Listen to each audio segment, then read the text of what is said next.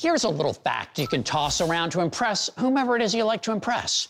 About 71% of the world is covered by water. So it only makes sense that great minds are constantly coming up with new ways to clean up right on top of and dive deep down in our lakes and oceans. Now there's one idea that's skimming the surface of H2O travel, and the innovator came up with it by laying down on the job. Here's Adam Yamaguchi to explain. This is Jason Woods, CEO of a company called Kymera, thoroughly enjoying his invention, an electric-powered bodyboard that lets you zip across the water at speeds up to 20 miles per hour. No experience needed. You might also be thinking, what is Kymera? The name Kymera started out as kind of a joke, because when I was trying to explain to people what I was going to build, it's sort of a jet ski and it's sort of a boogie board, and people really didn't understand it. It was just kind of this weird hybrid of things.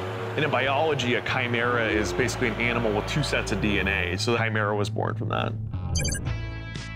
I took a trip to Rancho Cordova, California, east of Sacramento, to meet Jason and learn how building something easy to use and accessible to everyone isn't easy at all. Wow, so this is the Kymera.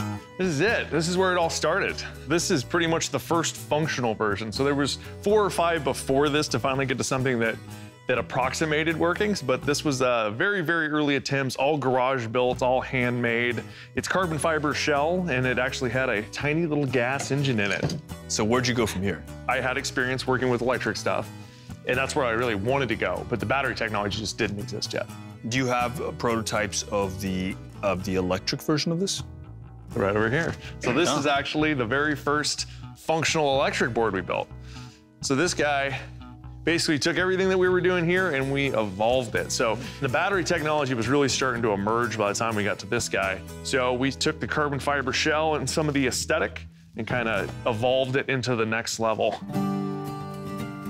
Jason's latest model uses a proprietary rechargeable battery and a shell made of lightweight, watertight polyethylene plastic.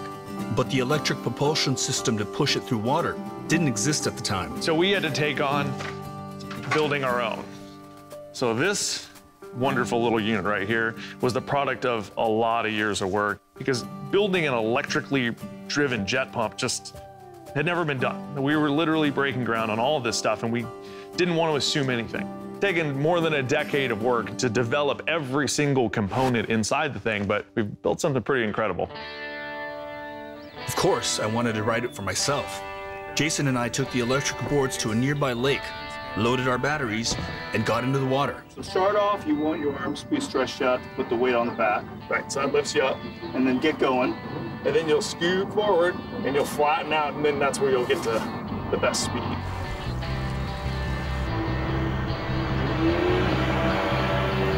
It was literally as easy as lying on my stomach and pulling the throttle with one finger, and then it was off to the races. And there's nothing like riding off into the sunset with your feet still in the water.